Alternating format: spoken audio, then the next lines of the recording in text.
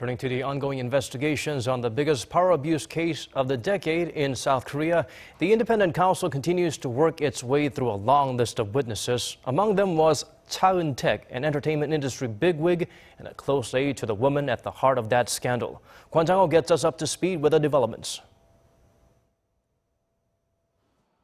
It was another day of intense questioning at the independent counsel's office on Friday. In a surprise summons, Cha Eun-taek, a key figure in the power abuse scandal, was brought in for questioning for the first time.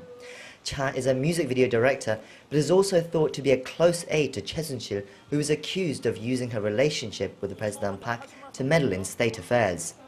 He was questioned by state prosecutors in a separate investigation, but this is the first time he's being interrogated by the independent counsel, which is expected to ask him about the relationship between Choi and the president.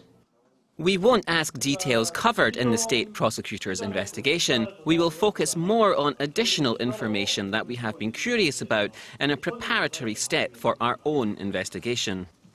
The former presidential secretary for education and culture and the current ambassador to France, Mo Chol-min, has also been brought in to answer questions about his knowledge of an alleged blacklist of cultural figures who were critical of the president and her policies. Those on the list are said to have been denied state sponsorship and recommendations. The independent counsel said it has confirmed the existence of a list and will look at how it was made and maintained and whether the restrictions were actually carried out. The chief executive of Chael Worldwide, the largest advertising agency in Korea and part of Samsung Group, was also brought in by the independent counsel as well. Im Dae-gi is being questioned on his company's donations of over $1 million to a sports foundation run by Choi Soon-sil's niece, Chang Si-ho. He is the first top executive from Samsung to be called, and the council has said it will likely call more from Samsung and other conglomerates as well.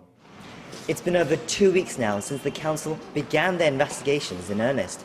But even with new witnesses called almost on a daily basis, the scale and scope of the scandal means there are still many more to be called.